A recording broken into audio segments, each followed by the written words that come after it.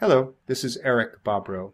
In this ArchiCAD video tutorial, I'll show you how you can create your own custom 2D symbols or 3D library parts, and how you can optimize and fine-tune them so they have selection handles that make it easy to precisely place them into your model, how you can add intelligent controls for, let's say, text, so you can have text with the symbol that changes as you need it each time you place it, and even the size of the text can be adjusted, and how you can take any combination of 2D and 3D elements and create a compound object, a new one that will have all the information you need for placing it into a schedule, an appliance or equipment schedule, has all the listing parameters just like the standard library parts.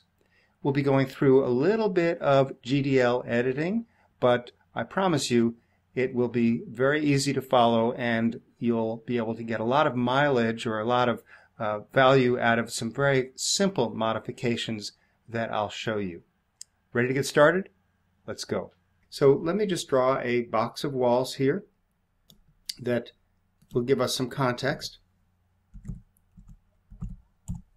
and zoom in on a corner like this. I'm going to create a 2D symbol first. I'll just use the line tool and just draw a simple line here. Then I'll go and create an arc. Now I have something that is a symbol. Let's make it a little bit more complicated by putting in some text. So I'll just click where I want to put the text in, click twice, and then type some letters. Now I'd like to center this text, so I'm going to drag this, and when I drag it, I'll move it horizontally, hold down the Shift key to lock it, and then snap that center point in line. So now it's nicely centered. Now, if I were to add more text to this, like this, it's obviously losing its centered attribute.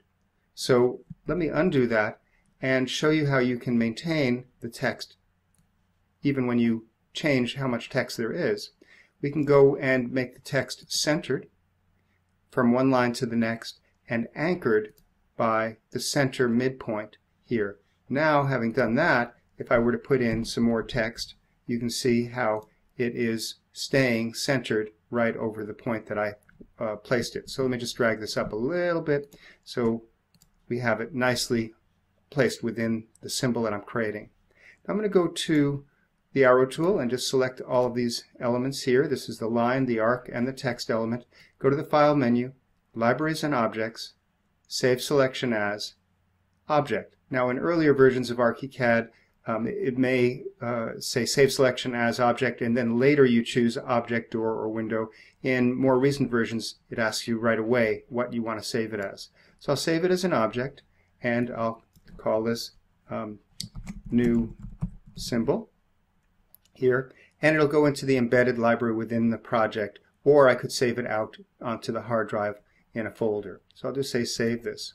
Having done that, it then says, do you want to customize the pens? I'll just leave these alone. This would allow us to change the pens later. This is a new feature in ArchiCAD 16, or maybe it started in 15, which gives us some more options, but we don't need to look at that now. Having done that, I'm going to go to the Object tool and simply click, and you can see that it's placed an element next to the original one, but it's a single element. You can see that it's got a set of hotspots. It's an object. When I open it up, you can see it says New Symbol, and here's what it looks like. Let me just close up some of the panels here so you can see everything. Now, I'm going to show you how you can create a 3D element just like this. I'll go to the Wall tool, and instead of drawing a box of walls, I'll just draw a single wall, and I'm going to make this just sort of as a backing. I'm going to make a little object that sort of is a stand that you could attach to a wall. So I'll make this very short, say 1 foot. That would be about 300 millimeters, and only an inch thick. And I'll just lock the materials, let's say for all of them, to something like paint color, say paint 14 here. And now I'll go and draw this piece of wall. I'll make it just a short little piece here. So this is just a simple little piece that I'm now going to attach or model something in front of. I'm going to use the slab tool, and in this case I want to take it up above the 0, so I'm taking it from 0 to 1, and again I'm going to go lock it so that it's all one material, and let's take this as a different material here, and then I will draw a rectangular box, and let's say that I wanted it to make it 1 foot long by 8 inches here. So now I've got a little combination of two elements. If I look at these in 3D, if I just bring up the 3D window, we'll see those elements right here. Now I'm going to go ahead and save these the same way I did before. I'll just select them on the plan, and you notice that there are two items selected. The wall actually has its reference line along the edge of the slab. But I'm going to go to the File menu, Libraries and Objects, Save Selection as Object, and let's just call this Wall Stand. And now you notice that it's bringing up that similar dialog which was introduced, as I said, in either 16 or ArchiCAD 15. And I can say that, the material for the blue, I think that was the base material, and the material for the back is this one. Now, by typing this in, when I'm working with the object later, I will be able to see which these refer to, and I could change the materials. Let me just say OK, and now having done that, go to the Object tool, and I can place it. So that works nicely. If I go to 3D, we're going to see that now I have the two near each other. This one being a single object, and this one being a set of two elements, wall and slab. Now let's say that I wanted to refine this, so I'm going to go here and let's say fillet the corners, make it curved. So now we have a shape that's a little bit different. I'll go here, select these two elements, repeat the exercise, save it as an object, and I could either save it as a new object, or if I type in carefully the same name, then it'll ask me if I want to replace it. When I say replace, and of course I may now have to repeat this. This was base material and back material here. But you'll also see that after I refresh the screen, zoom in or out, that the object here has updated. So in other words, I overwrote the original one, and any instances that were placed are already have already been updated. Now you notice that the hotspots remained square here, and in fact on the original object like this, they are square. And perhaps we want to have a hotspot in the center point here, and we don't want to have these hotspots sort of hanging out in space. Let me show you how we can edit this object to make it a little bit smarter. So I'll go to the File menu with this object selected, go to Libraries and Objects, and Open Object. So Open Object, if I have nothing selected, it will allow me to browse for one within the library. If I have one element selected, it will open it directly. Having opened it, it brings up the dialog box here. Now what we're going to see is that there are a lot of different buttons, places that you can click on. If I go down to 2D here, we'll see that text that says the ABC 1, 2, 3. Let me just change that here. Remember, that's what I had typed in before. I'll just change it to XYZ and say save. And I just did Command S or Control S, and you can see how the object has updated. Now let me go back and open that or look at the object again. It's available under the Window menu, and you can see the name of the object, new symbol. That'll bring this right back up. But let's take a look at the section called Details. Now in earlier versions of ArchiCAD, it may be, you might see parameters and then at the top something that says something about details. In more recent versions, there's a separate little button here. Now when I'm in the details, there are different things I can change. The one I'm going to look at right now is called Compatibility Options, and we can see that there's an option here to put hotspots on the bounding box. That's what's giving those hotspot those ones out in space. Now I'm going to cancel this here, and I'm going to close the object because I'd like to overwrite the object with hotspots that I carefully placed myself. So I'll just save it and then close it here. Now, having done that, what I'll do is go to the hotspot tools. This is under the More group of elements, and I'll go to the hotspot tool. The hotspot, as you probably know, if I click anywhere, it puts a little X, and when I hover over it, I get a check mark, just like I get a check mark at the corner of things. Now I'm going to undo that, and I'll place the first one where I would like to be able to insert this object. It could be any point I wish, but perhaps I want to put it in by this center bottom point as the primary one. Now I'll also click on the other ones that I think are useful here, and perhaps where the center of the text is. Now, having done that, I'm going to go ahead and select all of these elements again and go to the File menu, Libraries and Objects, and we'll say Save Selection as Object.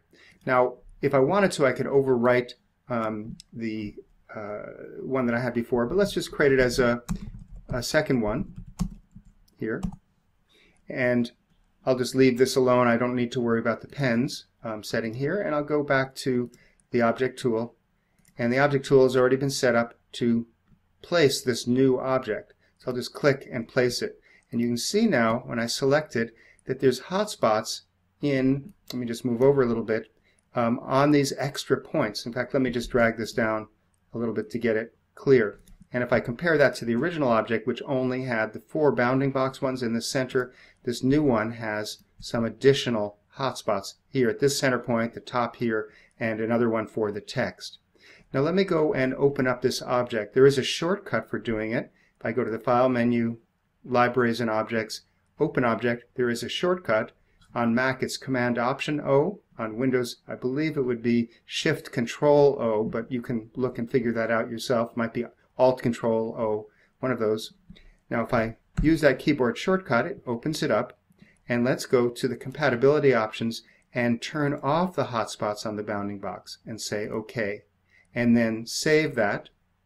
By the way, save here is saving this object, not the whole plan, just what's the current frontmost window. Now when I go back to the floor plan, you can see that the change has taken place. Now remember that this text was what I had saved it as here, and I had manually changed it in this one to just a different fixed text. So you can make the text whatever you want before you create it or afterward. But what if you want to put it in sometimes with one text, sometimes with another, or just make it totally parametric?